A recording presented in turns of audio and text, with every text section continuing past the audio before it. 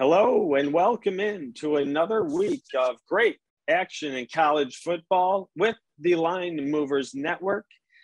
I am David Dorman here tonight with Tyler Liddick and Ian Robbins, and we're going to discuss college football, the landscape, what's going on.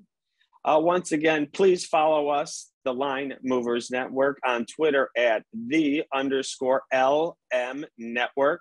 And come check us out on YouTube, on our YouTube channel at the Line Movers Network, and all our podcasts wherever you find find all your podcasts. So let's jump right into it. Tonight we're going to have a little different of the way we're going to go at things. We're going to go with the games and the picks last. First, we're going to discuss the landscape of college football, what's going on, the Heisman, conference races, playoff odds on will certain schools make the Final Four, and we'll just take it from there. Again, tonight with my top college football experts, Tyler Liddick and Ian Robbins. I'm David Dorman with the Line Movers Network, and let's get right into it. Let's bring up and discuss first, guys, Cincinnati. I find this very interesting, Cincinnati, because there's so many aspects that this can go. Cincinnati, we know, is in the top 5 in America, no matter what poll we're looking. So the playoffs are definitely a discussion point. Their quarterback, Desmond Ridder, is in the Heisman discussion, deservedly so. His team's undefeated. He's won both big games on the road, and they're off to a great start. And that also will bring in the playoff odds, because Cincinnati's playoff odds and how that affects other schools getting in. So let's start it. Tyler, I'll let you take it away. Good evening. And take it away with what you feel, any angle you like. Maybe I think you got a Heisman look. Yeah, glad to be back. It was a good week off. So Desmond Ridder, I do like the 20-1 option there on him. I think that's probably your best play if you're going to play Cincinnati at any angle right now. I think we just discussed their plus 110 to make the playoff, which as the number 2 team and with their remaining schedule, you look at that and you think they should be able to get to the point of making the playoff or remaining undefeated, which means you would assume they are in, according to their resume last year and this year. Left out last year. So I think they're owed one. And then where would that put Desmond Ridder, quarterback of Cincinnati? Obviously first grade talent for the NFL, or first round grade for the NFL. So he has the skills. What does he do statistically for the rest of the year? They're going to run the score up on pretty much everyone they play. Competition isn't much, but we've seen players win Heismans by running the score up before. Steve Spurrier used to run the score up for years and years and years as a head coach, and he's had Heismans. So I do think that he could win it. I also have a ticket on Kenny Pickett from Pittsburgh at 40-1. Now, the angle there for me was if they beat Clemson this upcoming week. I got it a week ago with the thought that they would be playing Clemson, and if they win that matchup, then that ticket is good for basically Pitt's ACC championship hopes. So if Pitt would kind of win the ACC championship hopes, which the odds are a lot less on that than what you could get Pickett at Heisman at that point in time. So I think you're better off going with the quarterback to win the Heisman on something like that. But I know Ian has a lot of good future outlooks when it comes to conferences. So I guess we can touch on that real quick before we get into some games this week. Yeah, just, looking at the landscape, this is a good time to kind of reset as we head to the second to last weekend in October of games, and a couple great points looking at different ways to attack some different numbers. So you got Cincinnati, who's sitting there ranked number 2, odds to make the playoffs. And we assume that they're going to win out based on the win probabilities they are. About plus 110 to make the playoffs, which I think is pretty good value still. And so you're saying if it's 50-50 to make the playoffs, then plus 110, you're getting better than 50% chance on your money. But then Desmond Ridder, sitting there at 20-1, just like Tyler said, just makes that value even more because if they are undefeated, he will be a finalist. So you will have a shot there.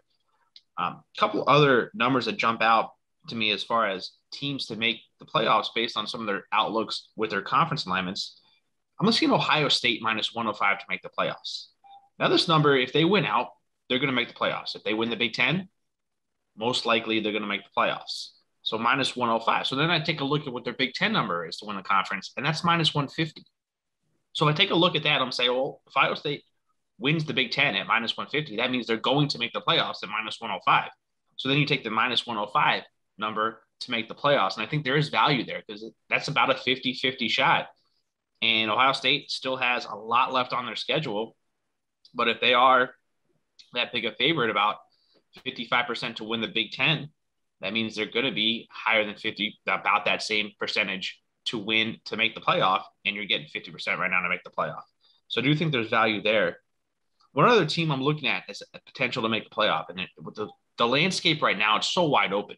College football is at a state where there's a large amount of parity with Clemson being down, with Alabama having a loss. Alabama and Georgia clearly 1-2, but beyond that, we don't know. We just, there's so many unknowns.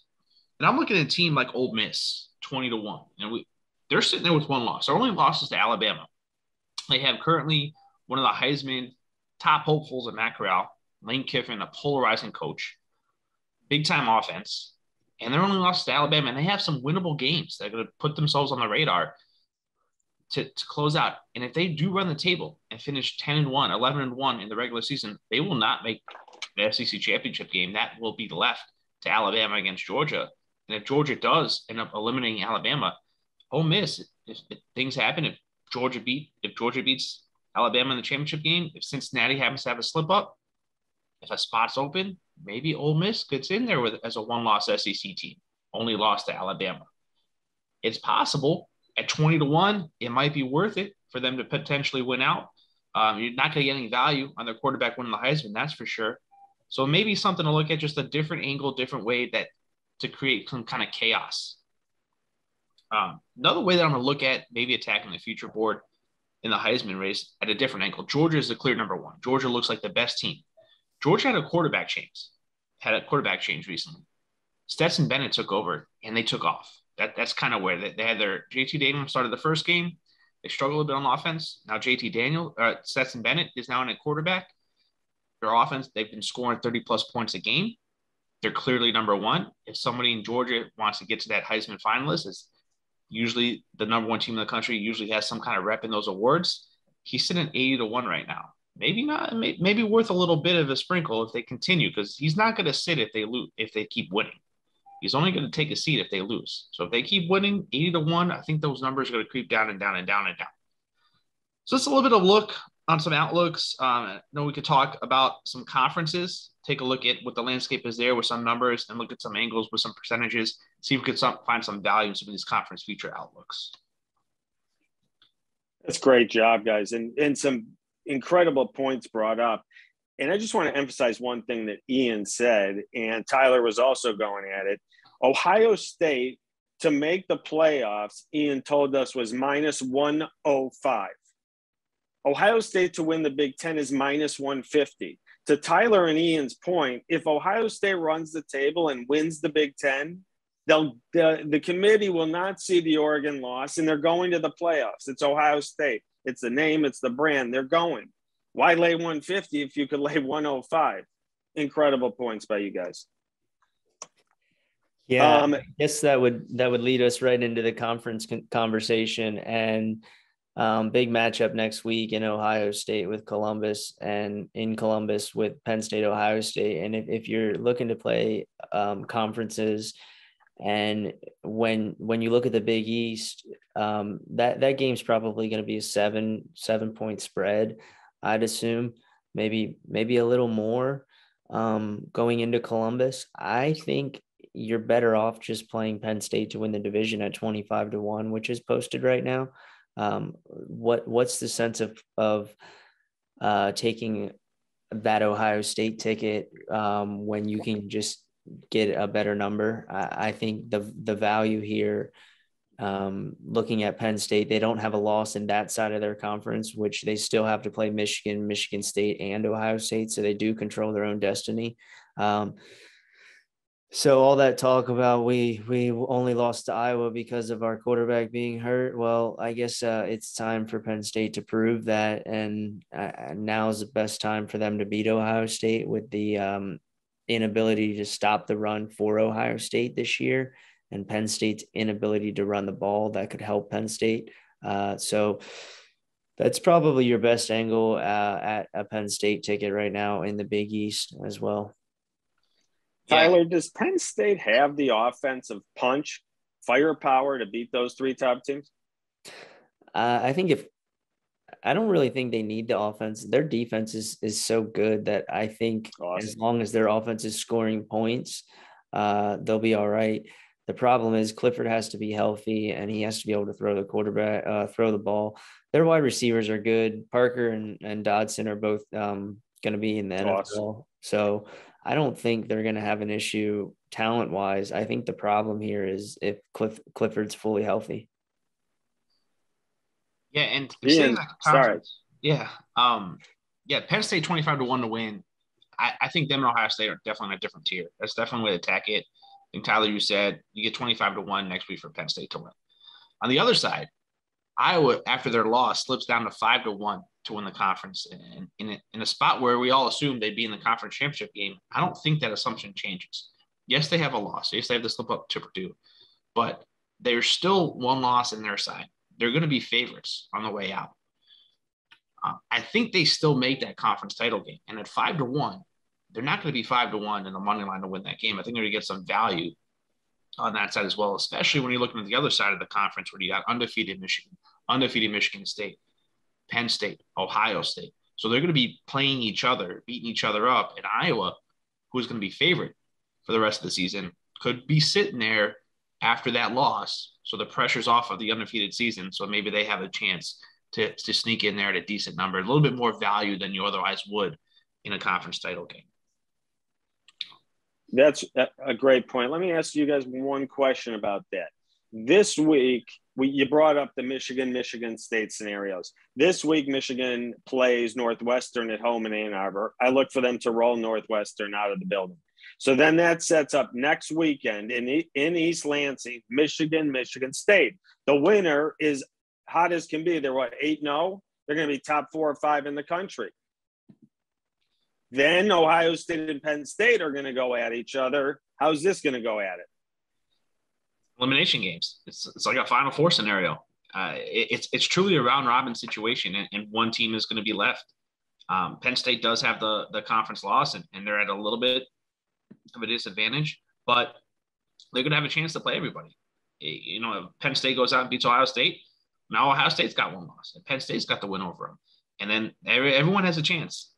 It's going to be a crazy ride. I think you're going to give the advantage to those two teams that do win, and it's going to be fun ride. See how they play, see how injuries affect the situation, but it's going to be definitely something to watch. And just trying to pick off numbers with values right now, numbers, percentages, and values. I think the way to go to pick up some of these conferences that are truly unpredictable at this point. That's a great point. And the Big Ten is going to be crazy going down the stretch. And I have to agree with you. Iowa's sitting on that weak side with Minnesota and Illinois and Nebraska, and they're laughing all the way. Yeah, I know they lost last week to Purdue. But like you said, Tyler said, Penn State's going to play a round robin against all these schools in the Big Ten, and Iowa's not. Let's look at another conference. The ACC. Coming into the season, they didn't need to play the ACC conference games because Clemson was an odds-on for sure going to win every game by 40, but all of a sudden Clemson's not even the favorite. Clemson's sitting plus 320 to win the ACC. Pittsburgh becomes the favorite now at plus 130. Remember, Pittsburgh hosts Clemson this week. North Carolina State, fresh off a big win against Boston College, is sitting at plus 550, 5.5 to 1. And undefeated Wake Forest, who we've talked about on this show many times before, is plus 650. This is another great conference race, the ACC. How do you guys see this one going down? Yeah. So Tyler, you have the ticket on Pickett with Pittsburgh and Clemson coming up. So why don't you talk about that? Because I liked your breakdown. I think you had a good point with what you were taking there. Yeah, that matchup is this weekend. I grabbed that, I think, a week and a half, 2 weeks ago. There was a bunch of guys out west on it. I think we all know who they are. Point is, if well, his numbers are ridiculous right now as well. I mean, the numbers that Pickett's putting up, I mean, they're video game type numbers. So with that being said, their offense is scoring a ton of points. And nobody's even looked into that right now at this point in time because of it's Pittsburgh. And they did lose, I think, to Central Michigan or Western Michigan, one of the Michigans earlier in the season. It was a bad loss. At this point, like you said, they're plus 130 to win the division. If you're going to pick someone to win the ACC, I think you look for some value, which I think you mentioned it's in Virginia. And if Pittsburgh does win the ACC, does that put them in the playoff? Probably not. But it does put them in a place where they won the ACC, and Kenny Pickett's going to have some great numbers, and he's going to have one more chance in prime time to showcase himself. So that 40-1 ticket's already down to 22-1. Desmond Ridder, I think, is better value in the 20-1 range. Now that Pickett's down 22-1, I think the value is gone. But I just think there is no true Goliath in the ACC this year. There's absolutely nobody that, like, and UNC could have had a good team. Sam Howell, great returning quarterback, but they're questionable everywhere else on the field. So that went down the chutes. NC State lost games they shouldn't have. Everybody's just questionable. Miami is just awful. 19 returning starters, complete dumpster fire down in Miami. So really, it kind of all lays in Kenny Pickett's hands if Kenny Pickett wants to take care of business this weekend. And with the way Clemson's playing right now, I don't see any reason why he couldn't do that. Great. I look at that conference. I'm going to look at the numbers. I'm going to try to look division to division because we're going to have a conference title matchup, and it's going to be one winner of a division versus another side of the division for the conference title. And Pitt and Virginia are sitting at the top. Cut their side of the conference, and Pitt is on top, undefeated in conference. Virginia does have 2 losses in conference, so they're playing from a little bit behind, but they're sitting there at 16-1. And I think their big hurdle is Pittsburgh, who they will get a chance to play. And if you look at Pitt, if they run the table, they run the table. I think that picking up the value, taking on Pickett is exactly what Tyler said. I'm not going to take them at plus 130, but I will look if they happen to lose this weekend against Clemson, which we know Clemson has talent, and Pittsburgh might not be ready for the primetime spot, then Virginia is sitting there with a chance to control their own destiny to the conference title game at 16-1. And I think that's where I'm looking at the value. I think that number is a little bit high considering they have a clear path. On the other side, Clemson, NC State, and Wake Forest, Clemson being is still plus 320 to win the conference. They already have a loss to NC State. Wake Forest is undefeated. I think Clemson's pulling a lot of value based on name value, based on the fact that they were minus 5,000, whatever it was, whatever they always are, to win the ACC. So I think there's still a little bit of value there on the other side. It's going to play out, but Clemson could play spoiler to a couple of these teams. And I want to look for a 16-1 who has a legitimate shot at getting to that game. So I'm looking at Virginia as my best play right now as a future in the ACC. I like that. I might have to jump on that one, Ian. And UVA hasn't lost in the conference yet, have they? They have a couple losses in the conference, yes, but they have a chance to control. If Pittsburgh does slip up, they will play each other with a chance to make that. Gotcha. Sorry about that. And I ripped on Clemson in the ACC in the intro, but I got to give some more grief also to another school because everyone was saying if it wasn't Clemson, it's for sure North Carolina. And North Carolina, I'm not sure who's looked worse, North Carolina or Clemson. So I should have put them both on Main Street there. So let's go out west. Let's check out the Pac-12. Oregon gets the huge win nationally going into Ohio State and then stubs its toe going to Stanford. Oregon still sits as the conference favorite to win the Pac-12 at plus 160. Utah, who all of a sudden is red hot, couldn't do anything in the non-conference, switches quarterbacks, all of a sudden is red hot in Pac-12 conference play. They're at about double your money. They're at about 2+2, 210 to win the Pac. And a school I know we're going to bring up here because both you guys are high in them, and I completely agree. Oregon State sitting at 16-1 to win the Pac. I know they were playing great ball, then took a tough loss to Wazoo last week in the Palouse. Ian, how do you see the Pac-12 coming out? So I'm going to look at this as a similar lens as I looked at the other conferences. I'm going to look at division by division. So I look at Oregon and Oregon State are really the top two teams in their division. Now, Oregon State's sitting there with one conference loss. We've mentioned Washington State. They're sitting at 16-1 to win. Now, do they have a path to the title game? That's what we're looking at. Do they have a path to the title game? Then they give themselves a chance. And with Oregon State, I think absolutely they do. They will play Oregon in the Civil War the last week of the season. But now Oregon has a little bit of a tougher schedule. They're an underdog this week at UCLA. They're going to be playing at Utah, which they might be an underdog in that game. So that's two potential losses, plus the fact that Oregon State will be playing Oregon, and they both have one conference loss right now. So I think Oregon State is more in the driver's seat right now to make that title game. And at 16-1, it was 18-1 earlier when I looked this morning, 16-1 now. That's some serious value for a team to potentially have a chance. Completely agree. Tyler, you have any opinions, any tickets out west in the Pac? That would be a story for all ages if Oregon State cashes tickets in basketball and football this year. Right. Monster tickets for everyone. I think every bettor will be Oregon State fans for life. Absolutely. It's a great point. One more conference we're going to look at here. And it was Oklahoma's to win in the preseason, and it still looks like Oklahoma's to win the Big 12 because currently a big favorite at -225 to win the Big 12. Behind them is their rival in Oklahoma State, who just is coming off a huge win against Texas and is still undefeated themselves. But they have a huge battle this week because they're going into Ames to play Iowa State. Oklahoma State currently sits at 5-1 to win the Big 12. A couple other schools that I know might get discussed that are looking good all of a sudden. Iowa State to win the conference, 6-1. Baylor, who's looked very impressive. Not many people spoke about them in the preseason. Baylor, 12-1 to win the Big 12. And for all you Texas fans, 30-1, probably not happening this year with Sarkisian.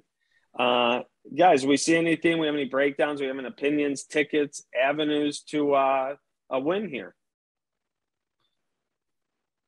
Yeah, something different about the Big 12, the way they set up their conference is they're not division-based. There's 10 teams in the Big 12. They play a round-robin schedule. The top two teams at the end make the conference title game. So there's not the whole there's not the conference. So we're fighting for one of the top two spots. It's a little different. I think the top three teams are likely to be in there. And Baylor has a chance, but some news that broke this week with LSU's job opening happening. I think Dave Aranda, coach at Baylor, who was a former defensive coordinator at LSU, might have the inside track to that job. I think that might become a little distraction as time goes on. I think Baylor's done a great job with their program, turning it around ever since Coach Matt Rule was there. And I think they definitely have a solid program in place. I think things might become a distraction. I think their talent level is a little bit below. So I want to focus on that Iowa State, Oklahoma match. I'm going to eliminate Oklahoma from any value discussion. I think they're the best team. I think they will make the title game. Who faces them? Oklahoma State, 5-1. Iowa State, 8-1. Will they be that in a game? I don't think so. The winner of that game this weekend has an inside track. Iowa State is -7 in that game. Large favorites, yet a bigger underdog in the conference. I think that's where the value lies. Iowa State. Tyler, anything to add in the Big 12? I've been an Oklahoma State fan all year, and that line this weekend screams trap. Getting 7 points as the number 8 team in the nation after a win last week on the road. it screams trap. We've seen Arkansas do that this year, get a big win and then go on the road for another big game. I don't know how to play this one. I think you could any way you take it. You could either see Iowa State, Baylor, or Oklahoma State playing Oklahoma. So I think your best chance is probably Oklahoma here, but where's the value in that? It's pretty much a whole stay away for me. I think Oklahoma's going to end up winning this conference, but I don't see much value anywhere. That's great stuff. That's a great discussion on the landscape of college football. Ian and Tyler gave you some great angles, avenues past to some conference championships, to yes or no will make the Final Four in college football. So I hope everyone was taking notes, because Tyler and Ian have been red hot.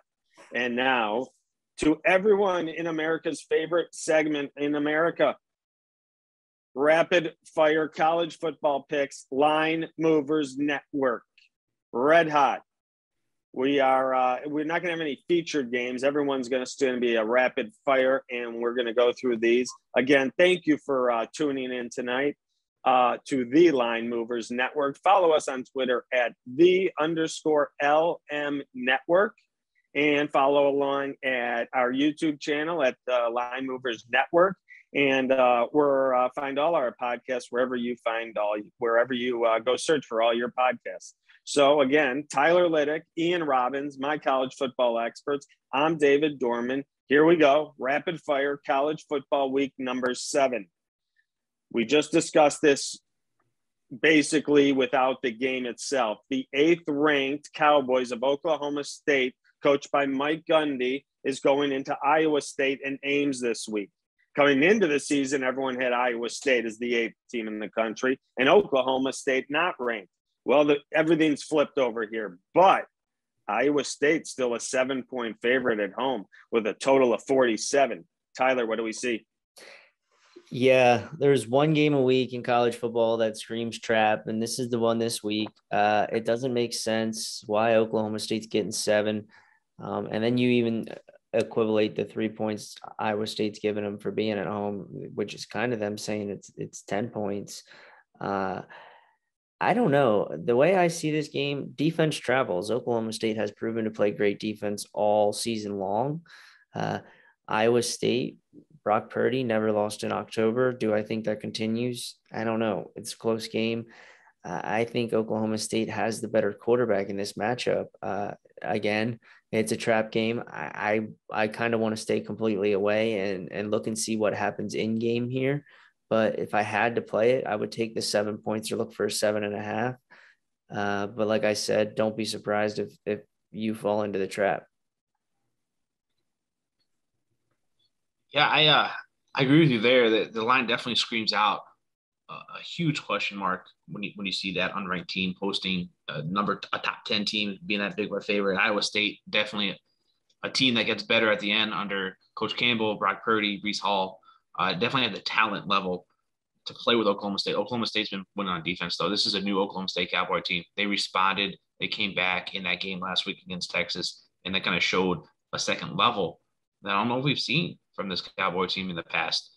And 7 points is a lot of points. Iowa State is a very scrappy, good team, but they're not really a team that blows out better teams. They kind of come from behind it. They're better as the hunter as opposed to the hunted, and as a favorite, players will know the spread. No, Oklahoma State will know that they are touchdown underdogs going to Iowa State. And they carry that. I think that's a little bit too much. Live betting is definitely a key. If you can get Iowa State under 3 live, that might be a look. If you get Oklahoma State anything above 7, that's a look for me there. Not too many points, though. Under might be a look as well. Moving along, one of college football's greatest rivalries. The USC Trojans are limping in to South Bend to play the Fighting Irish. Notre Dame is a 6.5-point favorite, a total of 57. Ian. I don't think USC has anything left this year. They're on to next year, thinking about next year, worried about next year. Notre Dame plays hard. Coach Kelly always has them playing to finish the season. Notre Dame lay the points. Tyler. Yeah, I think Notre Dame could run the score up on USC as well. I could see this game going over with both teams not really having any desire to play defense this Saturday. USC is kind of waiting for next year who's going to be the coach, who's going to be on the team, who's going to enter the transfer portal. USC or Notre Dame will obviously be coached well throughout the rest of the year. I think their playoff hopes are obviously dead, but I do think that this game could just be basically a backyard scrimmage, and they're just going to throw it around and have some fun. So probably the over here, 57, over 57 for me. Great ideas. The 10th ranked Oregon Ducks are coming to LA to take on the UCLA Bruins. Some say the game of the week. ESPN says the game of the week. The game day crew will be set up there. That'll be an early kickoff time in LA for game day, probably 4 a.m., 5 a.m. Ducks in LA to play UCLA. UCLA is a short favorite here, about 1.5, a total of 59. Ian, what do you got? Chip Kelly bowl right here. Chip Kelly's probably had this game circled. He's got his big squad. He's got Oregon coming to his place, his new place. I think this is the game that UCLA is pointing at. This is the game that UCLA wants. This is the game that Chip Kelly wants. He's going to have his best game plan. He's going to have his guys ready for this. I think UCLA is going to come out victorious here. Tyler. Yeah, I actually have tickets from the beginning of the year on UCLA to win the division. I thought they had the best team in the Pac-12, kind of sneaky with all the returning players, but that loss to Arizona State, the defense looked horrible. They were giving up big play after big play after big play. We were actually on the wrong side of that game, but long story short, I think UCLA is probably, I don't want to say the better team, but I think they're the better team in this matchup. Point spread indicates that they're very evenly matched, apparently. And I think UCLA comes out with the win on Saturday. Great. What I feel is the biggest game out west this weekend, the 22nd ranked San Diego State Aztecs are going west to play Air Force in Colorado Springs. Air Force has been tough this year. No one wants to play the Falcons. San Diego State is ranked, but San Diego State is getting points here. Air Force -4, a total of 40. This is our last game in rapid fire. Ian, what do you got? Yeah, this is one of those games that sticks out as well. I got a ranked road team going into the Air Force, going to altitude there. San Diego State has been solid. They've gotten wins, but they don't have the talent level that they used to have at San Diego State. And what Air Force does have is a diverse offense. Air Force is an option team, just like all the Armed Force schools are. But Air Force has a little bit more of a dynamic passer at quarterback this year. They've been implementing that. They've been winning games. And, they both predicate on defense. The over-unders at 40. And San Diego State is a defensive team. And that bodes well into Air Force. Usually the option teams, the teams with Air Force, Army, and Navy usually have smaller linemen, and it's really hard for them to play behind. So when they get against offensive teams, they struggle because they can't play catch up. But they get defensive teams, that's their game. That's exactly how they like to play. San Diego State is a defensive team. And I think that's going to play right into Air Force. Air Force is going to be able to use that offense. I think Air Force could come away and cover that spread. Tyler. Yeah, I've been on Air Force all year, 5-2 against the spread. I think playing a military academy school is tough to begin with because they're disciplined. They don't commit a lot of penalties. So you don't get free yardage. You don't get, extra third down opportunities converted to first down on a penalty. Obviously, the triple option's hard to defend. Air Force is a good team. They beat Boise State. They've been covering all year long. San Diego State is 4-2 against the spread as well. But last week against San Jose State, they did not impress me. That might have been one of the most boring football games anyone has ever watched. If you want to watch a boring football game, go watch that 19-13 double overtime battle. It was a real barn burner. You missed a thriller. So the way I see it is Air Force, they're a cover machine, and I think they're going to be well-disciplined, and I think discipline wins football games. Going into altitude is not easy. So San Diego State didn't have a week to prepare, with oxygen masks and whatever else you want to prepare with in practice. So they were playing a game last week. I think Air Force takes care of business. Both my guys on the Air Force Falcons. That's going to wrap up Rapid Fire. It's also going to wrap up the Line Movers Network.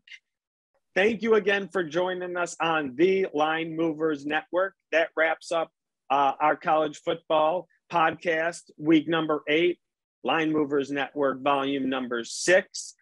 Keep following us on all the social media platforms. For my college football experts, Tyler Liddick, Ian Robbins, I'm David Dorman. Follow along at the Line Movers Network. Enjoy the games. Good luck. Thanks, guys.